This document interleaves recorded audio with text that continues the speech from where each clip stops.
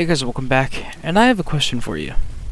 If I told you that I have a Pestilence build with 5 skill tiers, decent skill damage, while still being able to get ticks up to 1 million damage, and you can use in solo or group legendary, would you call me a liar? I bet you probably would. Just watch this. Hands wrapped, knuckles taped black. Pick my gloves up off the mat. Fighting's all I ever had. Wasn't born with tons of gifts. Had to work hard as a kid. Know that everything I did was to catch the other kids. Slowly built that self-esteem. Turned myself to a machine. I'd compete so I'd be seen. I would lose and I'd succeed, but you'd never see me quit. I'd always get after it. Knew I had a different gift. I'd outwork any other kid. Deep within our souls, we can feel there's something empty. We need something more. I feel destiny, she tempts me. Tells me there's 2 paths, they both have a different ending. Choose wise and you'll find that pain leads to ascending. Till I'm dead and buried deep within a cemetery, I will fight, never weary, I wanna be legendary. Till I'm dead and buried deep within a cemetery, I will fight, never weary, I wanna be legendary.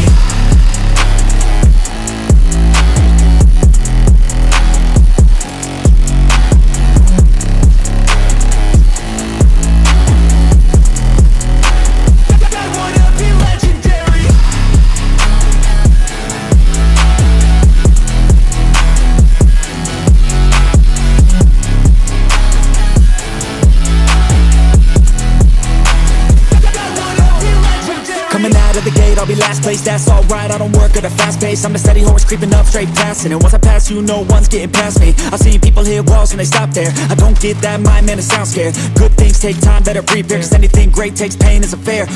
Take it from me, cause I got to this place where no one can tell me to do anything. I call my own shots, I call my own place. I enjoy my life almost every day, and I could teach you if you listen to me. You follow some rules, don't need gifts to be paid. Persistence is better than brains any day. Just listen to me and I'll show you the way. In our souls, we can feel there's something empty. We need something more. I feel destiny, she tempts me. Tells me there's 2 paths, they both have a different ending. Choose wise and you'll find that pain leads to ascending. Till I'm dead and buried deep within a cemetery, I will fight, never weary, I wanna be legendary. Till I'm dead and buried deep within a cemetery, I will fight, never weary, I wanna be legendary.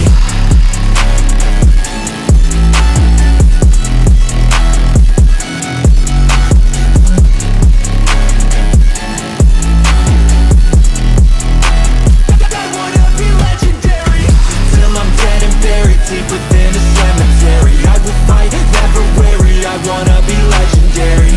Till I'm dead and buried deep within a cemetery, I will fight, never weary, I wanna be legendary.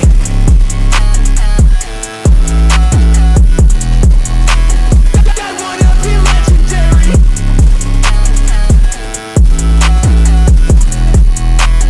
I wanna be legendary. So now that you know I am not lying to you, let's talk about this build. For starters, of course, you want to use the Technician specialization. This specialization is the go-to for skill hybrid builds, and for good reason. You get a skill tier, you get 12% extra damage to drones, proxies, and robotics, which does include warhounds. You get 10% skill damage, and of course, you can spec into extra LMG damage. Perfect for this build. So now moving on to the actual build itself, of course we're using the Pestilence.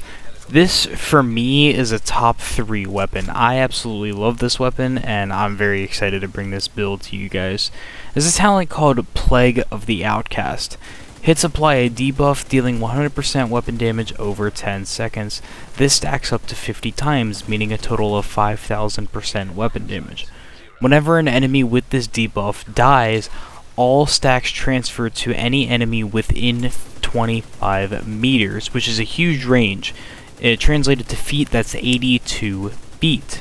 For your secondary, I would recommend an AR with InSync. This is not a requirement, but especially if you are planning to solo legendary with this build, I would recommend having that. Moving on to the actual gear, we have the Ninja Bike backpack.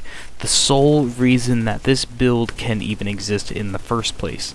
It has all 3 core attributes. I put a protection from elites mods on it, and it has a talent called Resourceful. Slots in with any equipped gear and or brand set item to fulfill a requirement towards unlocking a gear set bonus. Can unlock bonuses from multiple sets simultaneously.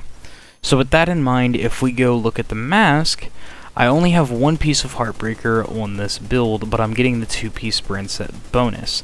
I'm using it for the 15% LMG damage. I have weapon damage core, skill damage, and protection from elites.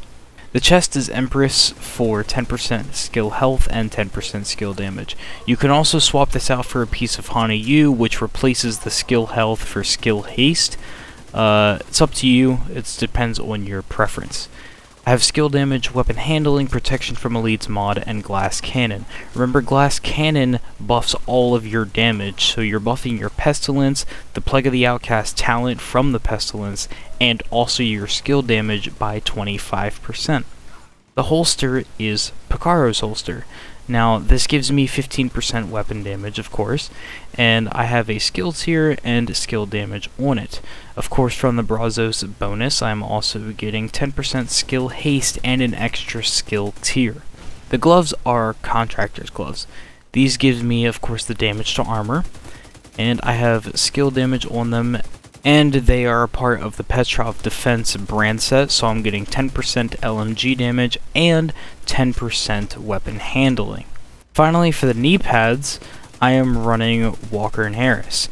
Now, the reason I'm running this is because I get 5% weapon damage and 5% damage to armor, and I have skill damage and weapon handling on these. Now for my skills, I went with the classic turret and drone combo. There really is the best way to run the skills for this build. And if we go look at my stats, not too much to look at here, but I do have 19% damage to armor and 46% accuracy and stability. That's about all I have to say about this build. I'm sure that I'm not the first person to come up with a Pestilence skill hybrid. However, this is fresh, and as far as I know, this build is completely original. I have not seen anything else like it, so yeah, that's about it. Hope you guys enjoyed the video. Hope you see you in the next video. I'm out. Peace. Alright, bye guys.